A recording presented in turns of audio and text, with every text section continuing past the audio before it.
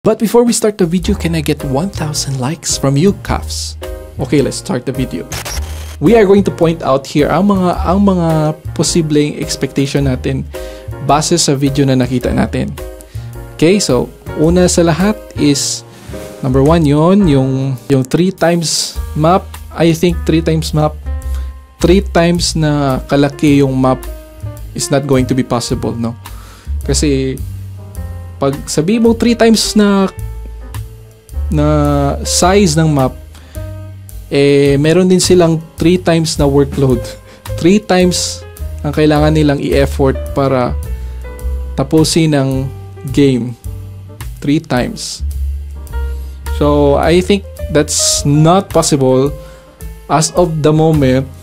Base sa video, I think they're just going to make remake Vice City and add a little more content siguro and gawin nilang best possible experience sa Vice City, but ano lang siya, parang remake lang siya, tapos iba yung mga characters.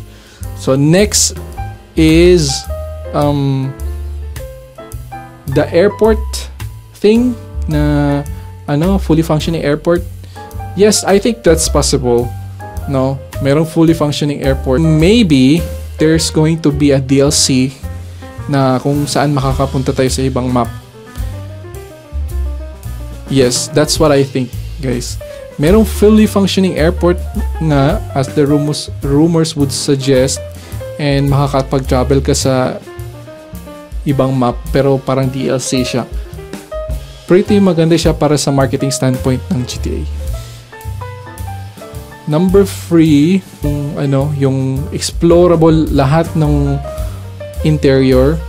I think that's going to be likely this time because sa GTA 5 marami tayong mga indoor games, indoor interior buildings na pwede na nating ma-explore sa GTA 5 and GTA 6. Lalo na ang Vice City is medyo maliit lang yung na-remember ko na map. It's possible na they will furnish the game na ma-explore mo yung interior. I think that's a possibility. So, yun, pinanood ko ulit yung video. Next thing that I'm noticing is sa GTA 5 kasi prominent yung cellphone na pwedeng gamitin. I think na they will do something on this base sa nakita nating mga parang social media na posting sa gilid ng video, may mga posting doon. I think mas magagamit natin yung cellphone ngayon, mas na-improve siguro yung kanyang capabilities ng cellphone na magagamit natin sa game. Baka pwede natin i-share ganyan sa mga friends natin. Let's see. Pero I'm betting on that portion na yung sa cellphone, much improved na siya. Meron tayong currently 2 characters, pero I think Rockstar is capable of creating multiple characters for different storylines para ma-interesado pa rin tayo sa story niya. Gagawa pa rin siya ng 4 characters. And my final impression is that Rockstar is not going to do something crazy.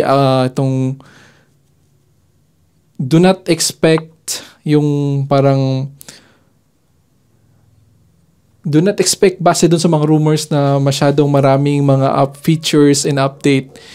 I think para sa akin mag-i-stay pa rin sila sa remake pero gagawin nila tong mas enhanced. Mas enhanced lang siya, guys. Mas enhanced lang siya, kafs. That's what I think, kafs.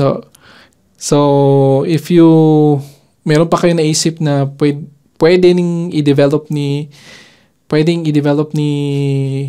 Rockstar na hindi ko na-mention, you can comment it down below. There you have it, kafs. Thank you very much for watching and I'll see you on my next video.